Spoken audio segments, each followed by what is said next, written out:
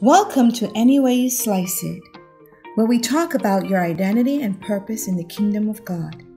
Come join author Ricardo Richardson as we slice our way to the core of God's Word to experience the beautiful and transformational discovery of who we are and why we exist, no matter how we slice it. Today's message is My Banner. Beloved family, our text says, Then the Lord said to Moses, Write this on a scroll as something to be remembered, and make sure that Joshua hears it, because I will completely block out the name of Amalek from under heaven. Moses built an altar and called it, The Lord is my banner. He said, because hands were lifted up against the throne of the Lord. Exodus 17:14-16. I remember back in high school that the track and field meet against other high schools was a huge event.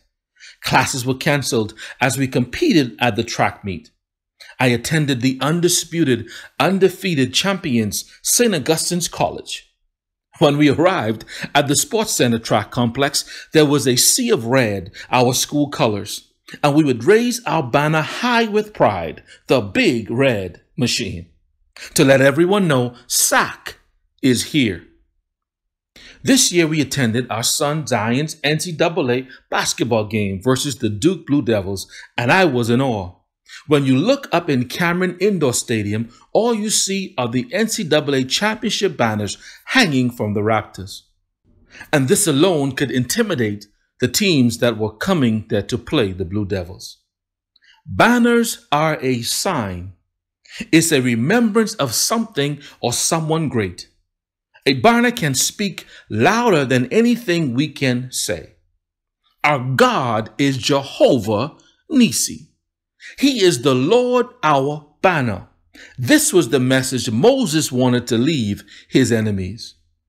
Our Father and King is the Almighty God, and his name is to be feared in all the earth. When the armies line up for battle, they lift up their flag or banner. This is to signify their strength and military might. When the enemy sees that the Lord Jesus Christ is our banner on the battlefield, fear grips them. Jesus said, If I be lifted up, I will draw all men to me. Even if the enemy is coming to destroy us with the force of a flood, lifting up Jesus Christ, who is our victory, will strike fear and defeat the enemy. No weapon formed against you will prevail, and you will refute every tongue that accuses you. This is the heritage of the servants of the Lord, and this is their vindication from me, declares the Lord. Isaiah 54:17. The word form is the word purpose or plan. The weapons that the enemy purposed or planned to use against us shall not prevail. Solomon says in Proverbs 19:21, Many are the plans of a person's heart, but it is the Lord's purpose that prevails. In other words, not only will the weapons fail, the very plan will fail.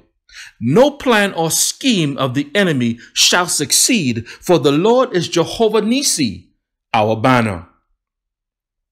Do you know that there are some people secretly wishing for you to fail?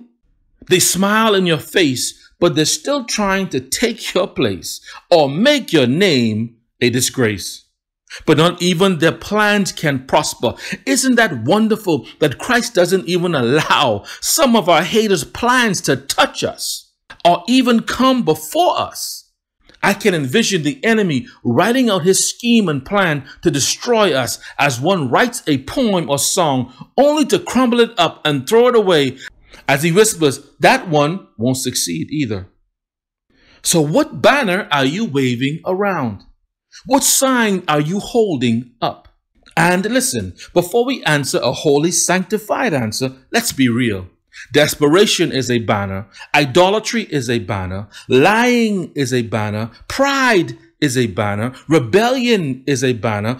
Low self-esteem is a banner. Trustworthiness is a banner. Responsibility is a banner. Reliability is a banner. Integrity is a banner. And faith is a banner. Our banner is a reminder of who we are and who God is. God knows our identity. He can change the banner that we carry to the only banner we need to carry, and that is the banner of the Lord Jesus Christ, Jehovah, our banner.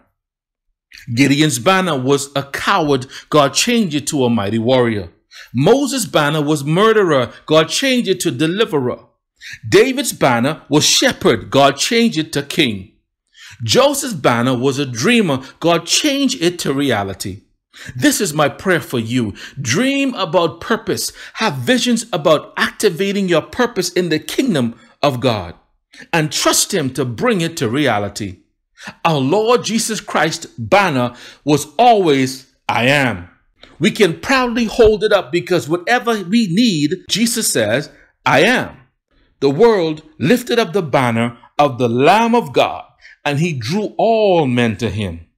Family, let's lift up the banner who is the light of the world. Much love.